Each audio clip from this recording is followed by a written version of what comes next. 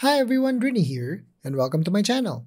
So the last batch of gaming cryptos that we have to cover for our Sunday shorts. Today, we have AXS, SLP, and THG. Let's not waste any time, let's dive in!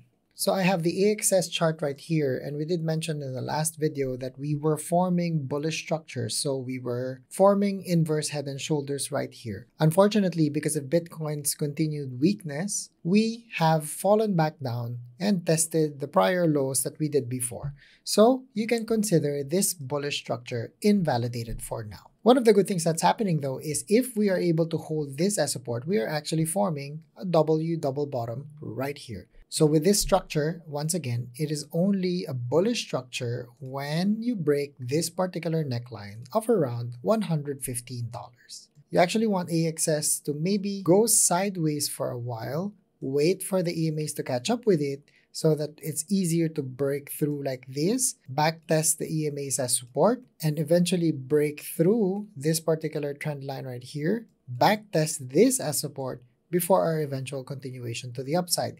What it's going to do is it's going to form a very ugly double bottom where the right butt cheek is much bigger than the left butt cheek. But again, it doesn't matter as long as we go back on a bullish uptrend. And let's move on. So for SLP, this is what I mean by you can't really do TA on SLP because once again, it comes from playing the game instead of trading. So if this is now the new levels that we will contend to moving forward, what do you look out for? Look out once again for blips like this because these are your selling opportunities. So the hope is SLP will sort of just hang out here.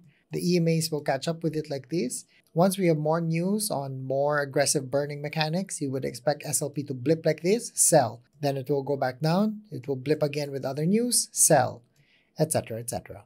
And let's move on. So finally, we have THG, and THG is doing all right given the market dumps that have happened so far. We have tested and we have held the 55 EMA quite nicely right here. So this 5-wave structure is still intact, where we are still left pending our wave 5 destination. So when we chart our previous trend lines from before, if you notice, we really have held this $9.41, which was this key support area right here. So this is very good for THG. So looking at THG on a 4-hourly time frame, we are starting to form bullish structures. What do I mean by that? We appear to start forming a W double bottom structure right here. So this is the key price level that you have to account for. This neckline right here of around $12.31 would be our key level that we have to break through. So you can imagine the most bullish case for THG would be to break through like this. Back test the support, maybe go sideways for a little bit, just hang out around this area to give confidence to the market that you really cannot go lower than $12.31 so that once the market picks back up, THG will just continue its bullish ways from here. If you like that video, hit like and subscribe, hit the notification bell. Also, let me know what you think in the comments. If you also have other gaming cryptos that you would like me to look at, just leave it down in the comments below and I'll take a look at it in the future.